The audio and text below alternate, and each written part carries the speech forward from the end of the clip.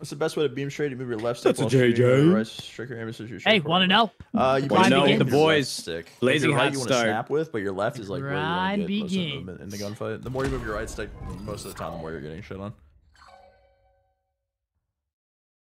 It seems like a difficult concept to like understand, like once you start doing it, but once you focus on it a little bit more, it becomes muscle memory and it gets a little bit easier. But left stick's far more important than right stick, especially for like aim assist purposes and stuff like that. Comms. Alrighty, ladies and gentlemen, quick aiming tip. I think because guy in chat asked me, quick aiming tip, chat. When you guys are trying to go back and forth between targets or just aim in general, you want to use more of your left stick than your right. Your right is more for like snapping onto somebody, and then you want to try to move with your left. So you get centered with your right stick, and then as you're centering, you start to strafe. It'll feel a little weird when you start like thinking about doing it. But once you get the hang of it and it becomes like second nature, it'll help your game a lot.